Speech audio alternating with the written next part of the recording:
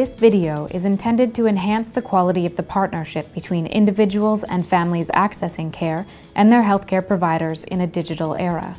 It presents general guiding principles to achieve patient and family-centered care when integrating an electronic medical record system into the health professional's daily practice, regardless of the sector or healthcare setting. Good morning, Mary. My name is Lisa. I'm one of the nurses here in Emerge. I'll be doing your initial assessment before the doctor comes in to see you. Good morning. What brings you to the hospital today, Mary? I tripped over the cat as I was rushing out the door to meet with my daughter, Tanya. I wanted to see her before she left for the airport. My arm hit the floor when I fell. I don't think it's broken, but it's swollen and very painful. Which arm is it?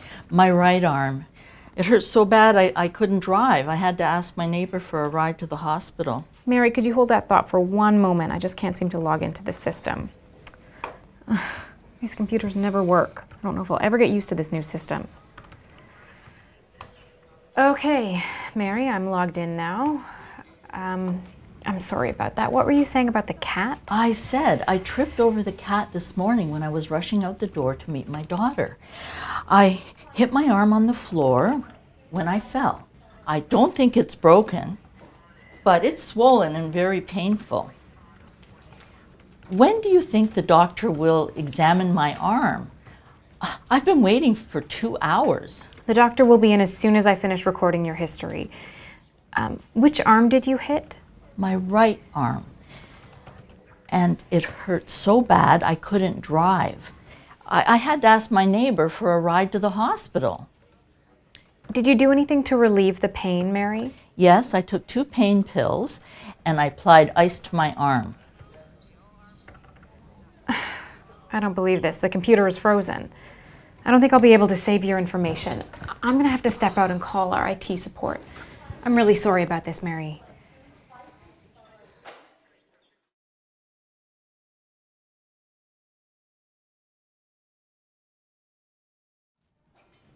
I can't believe they'd make me sit here for almost 3 hours to see the doctor.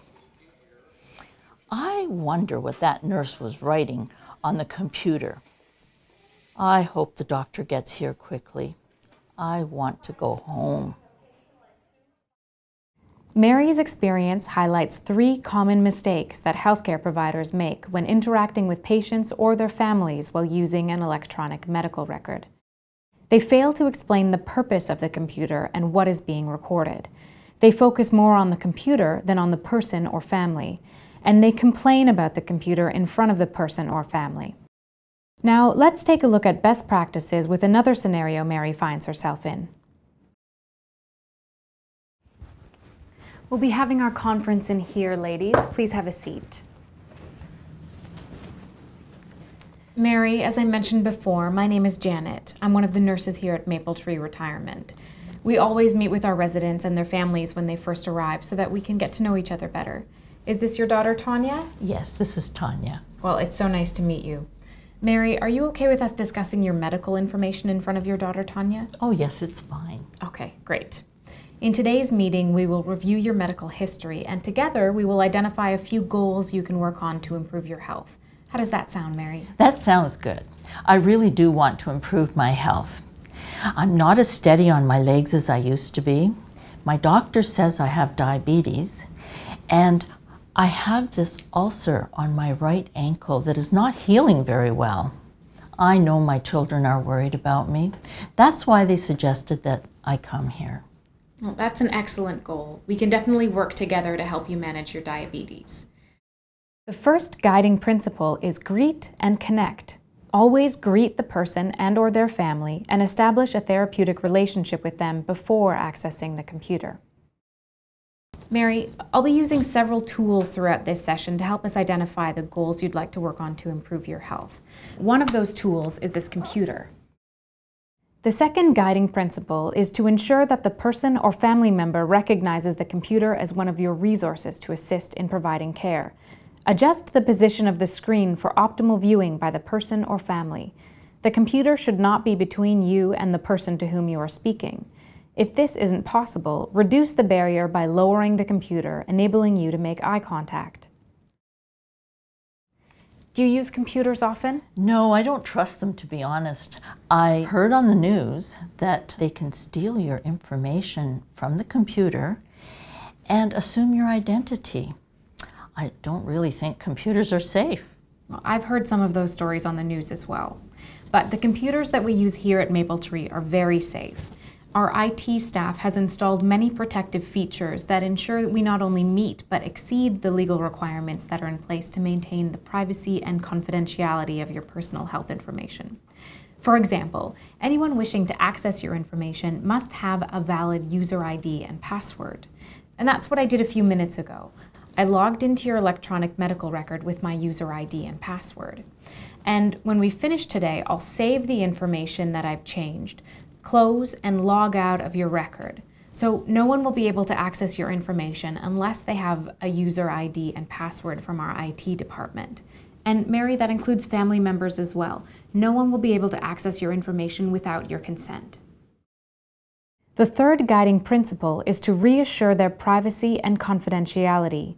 Inform the person or family member of the measures that are in place in your organization to maintain the privacy and confidentiality of their electronic medical record. Do you have any other concerns about the safety of your electronic medical record? No, it sounds like Mapletree has done everything it can to safeguard my personal information. You're right. We have done everything we can. And now that your record is open, let's review your medical history so that we can identify the goals we'd like to work on to improve your health. I see here in your medical record that you've had this ulcer on your right ankle for 3 weeks. Yes, that's correct. It started as a tiny blister and it burst, and now it's a big sore. The doctor said it's related to my diabetes. He said my ankle was rubbing on the inside of my shoe that caused the blister. I hope it will heal soon. What do you think?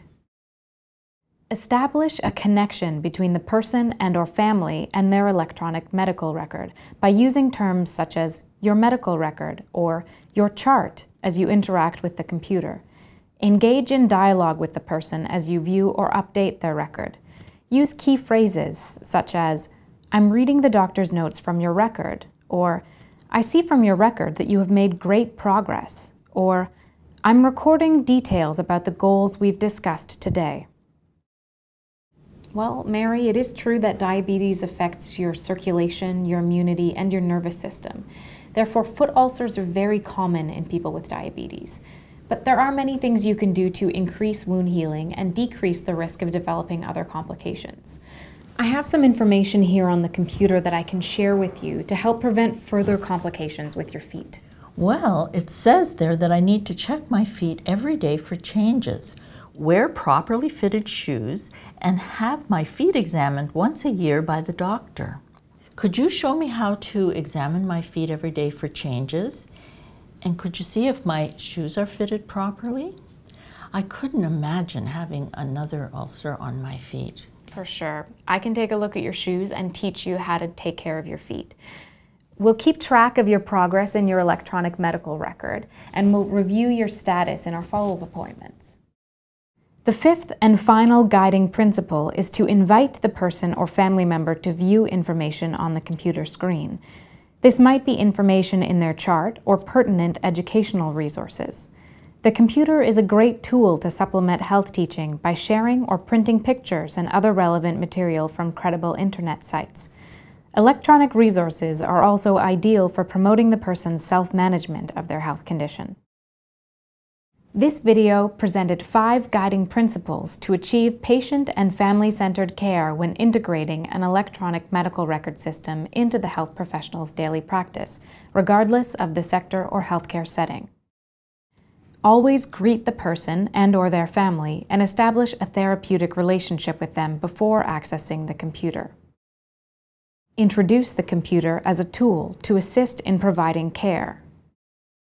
Inform the person or family member of the measures that are in place in your organization to maintain the privacy and confidentiality of their electronic medical record. Establish a connection between the person or family member and their electronic medical record by using terms such as your medical record or your chart as you interact with the computer. And lastly, invite the person or family to view information on the screen.